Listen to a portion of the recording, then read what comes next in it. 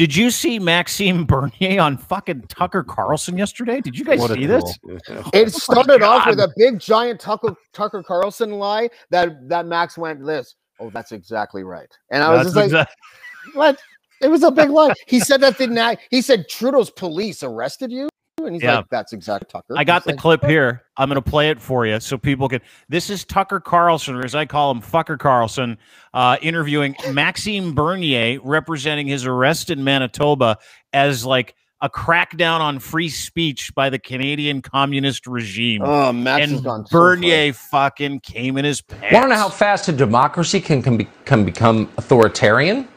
Well, one of the most prominent political figures in Canada, a man called Maxime Bernier, went to a protest against lockdowns outdoors and was arrested by the regime for doing it. Yeah, Mr. Bernier, thanks so much for coming on. Oh my God, I can't even watch from this. an American perspective, it's remarkable that the government, the Trudeau government, would arrest its political opponent for complaining about its policies. That's what it seems like from our perspective. What's your view?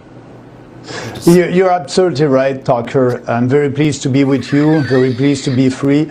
But yes, you know, I'm doing a tour across the country to speak against these authoritarian lockdowns and stay-at-home order.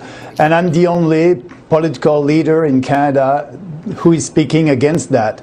And in that tour, I had planned to be in Manitoba. And just before coming to Manitoba, the premier of that province threatened me. He said in a press conference the day before I arrived there that I was not welcome. And if I'm coming to Manitoba, he said that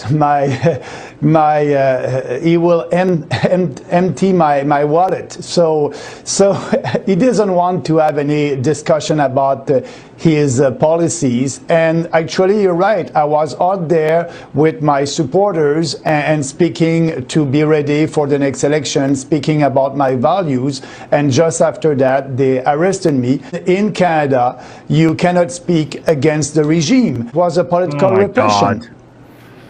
I mean, from our perspective, if this can happen in Canada, we should be afraid. Very quickly, is anyone else in Canada afraid of what's happening? Do people see this as scary? But I was not the only one to be put in jail for my belief. In Canada right now, in 2021, you are like in China. And like I said to the policeman, my weapon is my words, and I will always use my words to fight for more freedom and a smaller government in Canada.